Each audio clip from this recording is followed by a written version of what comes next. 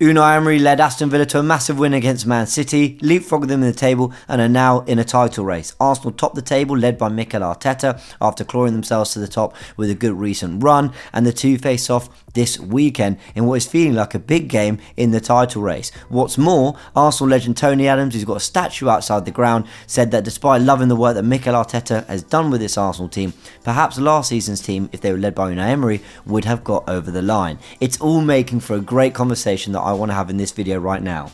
What if Unai Emery had this current Arsenal group? I want to look at how they set up tactically, which players would play where, who would thrive, would it work, and try and project a little bit what we'd be saying about this team. Difficult to do, but we're going to give it a go.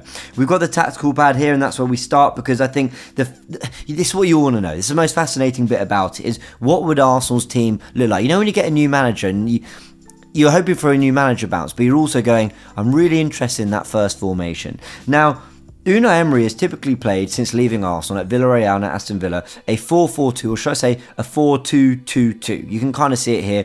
It's actually the formation that Man City won their first title with, when they got Nasri, David Silva as kind of wide playmakers, and that's a crucial thing. You don't often play this formation with two out-and-out wingers, because the wing-backs get forward, but we'll break that down in a sec.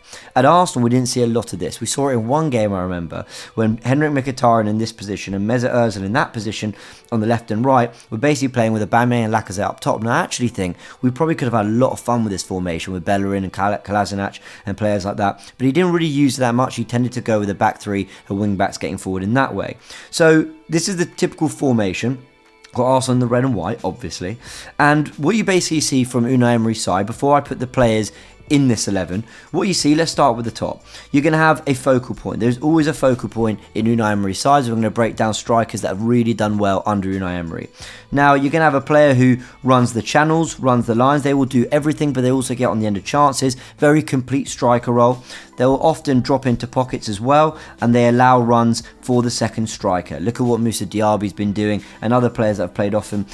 He tends to get the most out of, especially at Villa. We've seen a lot of that from, like I said, Moussa Diaby running off Ollie Watkins or whatever.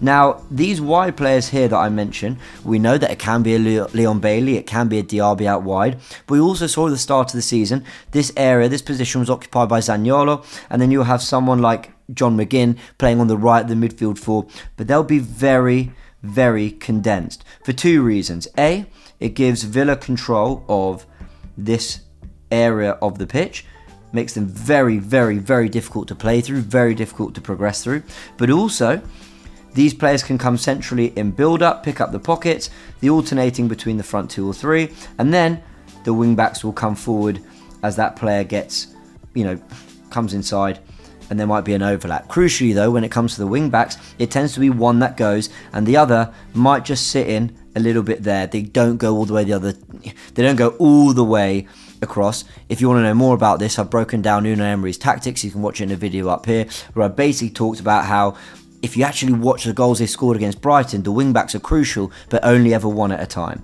Now, we bring them back a little bit. The centre-backs, they've got to be a part of the press as well, so they've got to have dynamism. That's why the likes of, Pau Torres being good on the ball in build-up, Konsa have done well for Villa as well. So that's just a sort of basic look at their tactics. We'll have a look at it in a little bit more detail now as I discuss the Arsenal team. So let's reveal my Arsenal 11, and here it is. The goalkeeper, I mean, I've gone for Ramsdale, but you can take your pick, right? I'm not getting into that. I'm not getting into that. Let's go into the back four. Now, I've got White, Saliba, Gabriel, and Zinchenko, but I'm going to be a little bit cheeky here for a second. Let me just go across to my squad and pull out this guy, Kieran Tierney. Now I'm cheating because I said we were going to do the current Arsenal squad. However, Tierney wouldn't be allowed on loan. He'd be doing what Digne's doing. He'd keep him. No question he'd keep him. But he doesn't have him. So Zinchenko. And I think he'd have to use him as more of an overlapper. Rice and Partey, he would absolutely adore. Partey would be the Kamara on this team. Rice would be getting forward a little bit more, but the reality is they probably alternate. That's what their central midfielders do. Now, you're going to probably find these positions interesting. I've gone for Ødegaard and Havertz. Now, Havertz, I think, is actually quite similar to Zaniolo, just stylistically, aesthetically, if that makes sense. These two players have to work incredibly hard, and they have to be able to operate in central areas. Havertz and Ødegaard work incredibly hard, can pop into central areas but also drift wide. But another crucial thing here is that sometimes there's overlaps alternating between the right hand side, which we're seeing from Arsenal anyway, and what you would see at times is Ødegaard float into this space with Bukayo Saka coming out wide.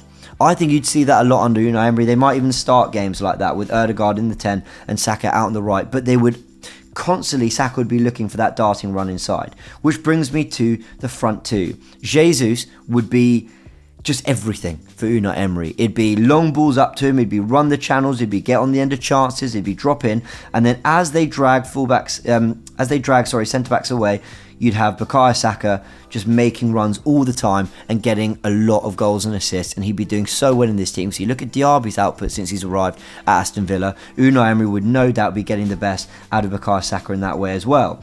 In terms of the rest of the team, I mean, Ben White would have to overlap as well a lot, but where I think he'd do really well is every time Zinchenko got forward to cover this space here, and he's overlapping, I think you'd find there would just be a little bit of a reshuffle like that for Arsenal to ensure that they've got another shield protecting their two centre-backs, and Gabriel and Saliba would be dream centre-backs for Unai Emery, who likes to play with the high line and a really high press. Other players that I've mentioned who would get minutes, like I said, I think Kieran Tierney probably would to a degree. We can drop in there. Yeah, Jorginho would probably get some minutes. I think another big one though, or big two should I mention, Smith Rowe could easily play in that Havertz position out on the left, working hard but coming inside. And Martinelli, look, you could play him out wide. I think Emery would find a way to get him in because I think he really loves him, but he could easily play off a striker in the way Bukayo Saka probably would in my imagination for what Unai Emery would do with this Arsenal team. Now, it's very difficult to sort of predict what else you'd get from Unai Emery in this Arsenal side. I think some of the things you would get, though, perhaps Gabby Jesus firing. And I know that sounds crazy because he has quite literally said himself, goal scoring isn't my strength. Okay, but look at the goal scorers and Emery's main number 9 over his last 4 clubs, PSG, Arsenal, Villarreal and Aston Villa. 98 games and 89 goals for Cavani at PSG under Unai Emery in the 2 full seasons he played with him. In the 1 full season, Aubameyang got 31 goals in 51 games, Moreno with 43 and 73, and Watkins is a little asterisk. Why? Because he's obviously not played a full season with him yet. 26 goals in 46 games for Unai Emery. So the striker always eats under Unai Emery. He just knows how to get the best out of his number 9. And I think that's the one thing you get Jesus doing all the selfless stuff, but getting into positions where he can really add to his goal tally. Another thing I think you'd get from this Arsenal team and Unai Emery teams is a pretty immaculate home record. I think with this squad, Arsenal would be very, very difficult to beat at home. They'd be energised because Unai Emery, he just drives that. Even in his short time at Arsenal, you did see a very energised Emirates Stadium. I remember games like Liverpool at home, we drew 1-1, Tottenham we beat 4-2. He does get that out of you, and you can see his home record in the league for specific seasons. Arsenal in the 18-19 season, a 74 win percentage, a loss percentage just 11% of games. I think that was only 2 in the league or 3 in the league. Villarreal, 53% of games won, but only 16% defeats. This season, Aston Villa haven't lost a single game. They've won every single one at home. Arsenal were in fact the last team to beat them at Villa Park. There would be though questions about their defending. That would probably still be a thing. Now, we all remember the famous Arsenal shipping 30 shots at Watford.